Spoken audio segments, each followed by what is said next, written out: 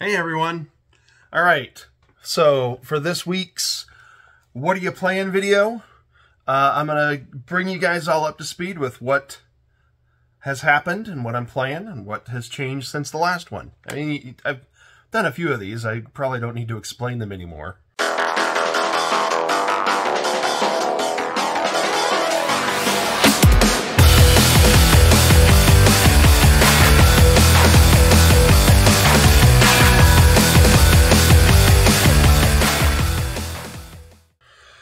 But okay, so what have I finished? Well, I've really only finished one since the last time. I finished Steel Rising. I did the DLC, I finished the main game. I didn't 100% it. You can't really 100% it in one playthrough because there's some quest decisions you have to make, actually about mid-game, that kind of lock you into a given path. And so there's like trophies and presumably achievements if you play it on the Xbox or on PC. But there's like trophies and things that are like blocked out from, you know, given your choices. And I have to be honest, I don't usually 100% games. I don't usually go back and replay games unless they're really, really special.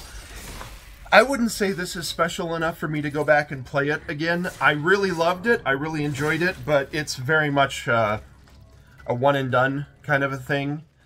I mean, never say never. I really did enjoy it, but I don't think I'm going to go back and play it again. I still do recommend it pretty highly. If you like Souls-likes, this is a great game. There are some issues, and you know, some of the online reviewers have already talked about them.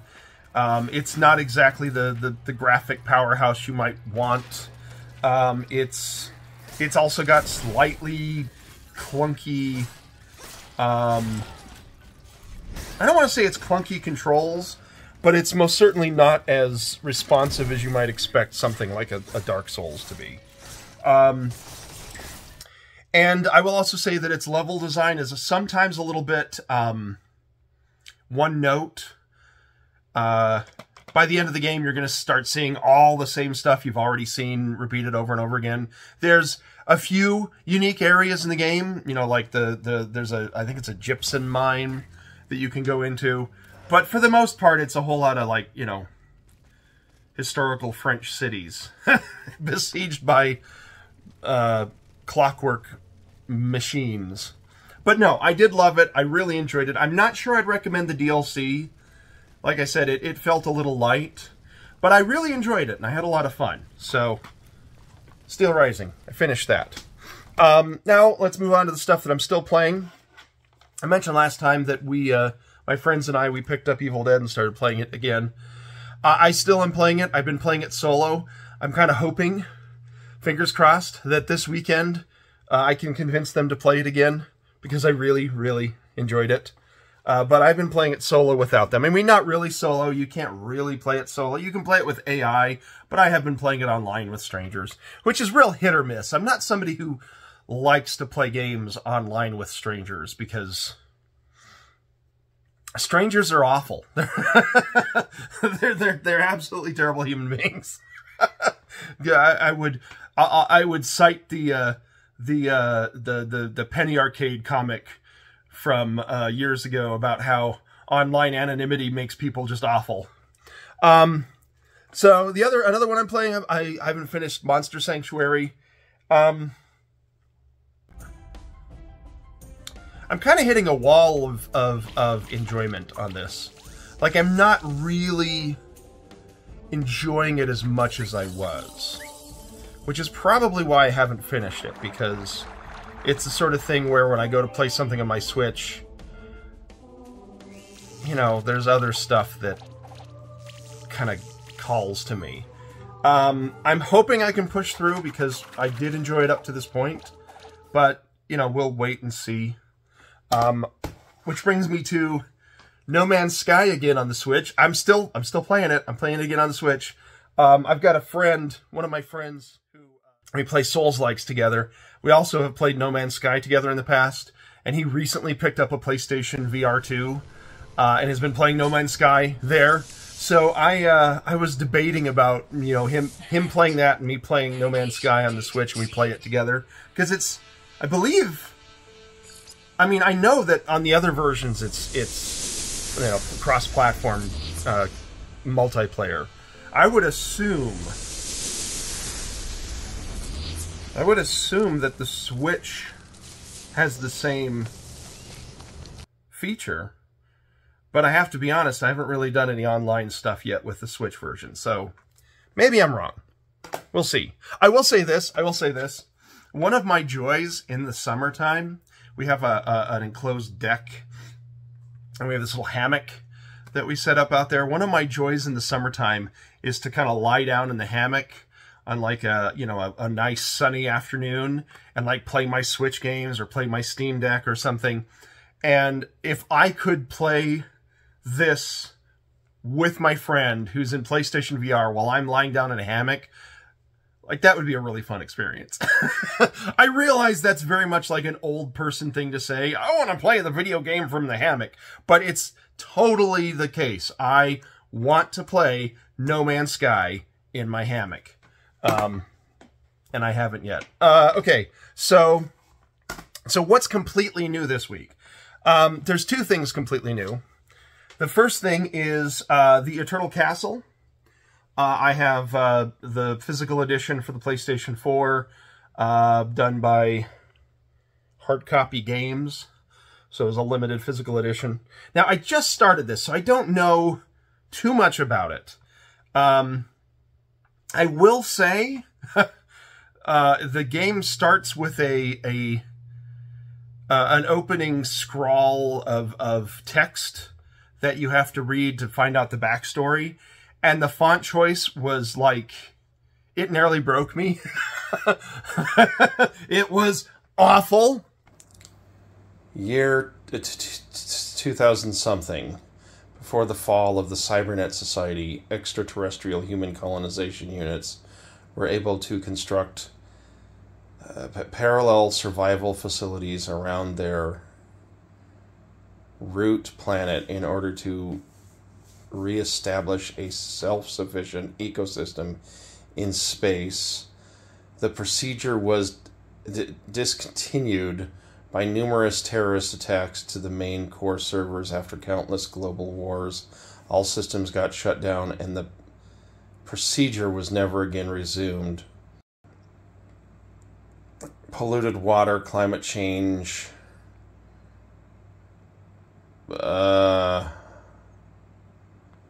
some word I don't know, active warfare, and presence of resources caused the majority? Oh, Jesus. Of the remaining humans to decrease the remaining colonization. That's awful. Units in space were able to survive for several years before extinguishing most of the remaining resources needed for survival. Scavenger units were sent back to Earth to gather materials in order to restore the self-sufficient ecosystem facilities and continue the extraterrestrial, oh my god, why do they do that, colonization procedure.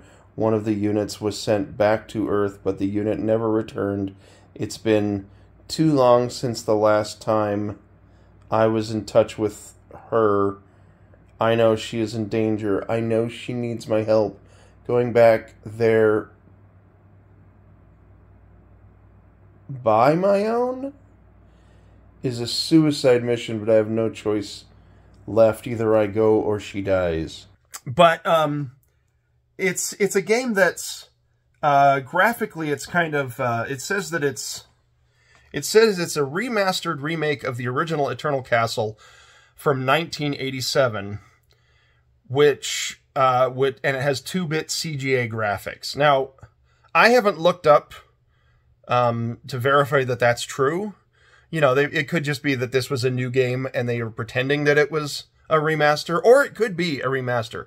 I don't remember playing or hearing about Eternal Castle back in 1987, but that doesn't mean it didn't really exist. Just because I don't know about it doesn't mean it did. But it's kind of an adventure game. It's kind of in the same vein as something like Flashback or Out of This World, if you're familiar with those retro titles. At least so far it is. Again, I'm pretty new to the game. I basically just started a couple nights ago, and I maybe put in an hour. But I am enjoying it. I do kind of wish that the fonts were a little bit more readable. So far, the fonts haven't been as bad as that opening font, but they haven't been great.